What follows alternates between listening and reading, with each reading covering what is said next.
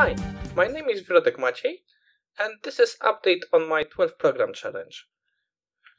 As you can see in the background, I'm currently writing the program for another challenge.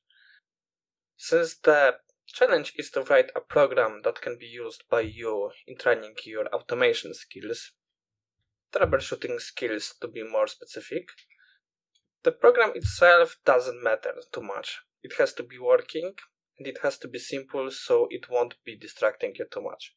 So it is a calculator. Of course, having my own ambition, I went a little too far because I am also implementing the order of operation. So you are sending more than one operation.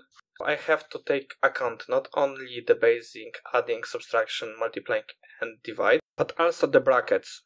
And to be honest, I think I threw a little too much than I was expecting, because at this point I was planning to have already working application, but as you can see in the background, I'm still not at this stage.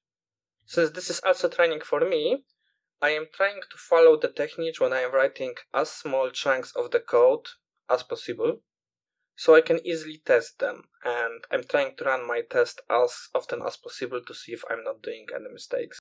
As you will see in this time lapse, at few points I'm forgetting about it and it's biting me in the butt. Fortunately, I think I'm doing quite well here. I am trying to write some unit tests to check how something is working, and when I have some concept that I want to try out, I'm doing it outside of my code at the simplest example to try how it's working. As you will see, the more I spend in the code, I'm doing it worse and worse, but I think I'm doing progress. My biggest mistake that you can see here is I'm still not as good at the architecture as I want.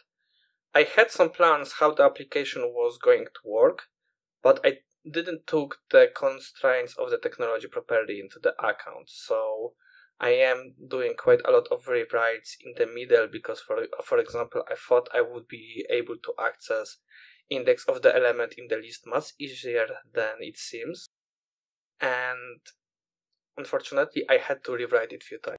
Thank God for writing unit tests because they are saving me quite a lot here. I know I will be breaking them later, so you'll be able to fix them, but for now they are working and are giving me feedback. So what's left? I think I have something like 2 more days in writing the application code, and I can start going with writing the unit test and other kind of test. Later I will have to set up CI, and then set up some mechanisms so you can copy it and write challenge description.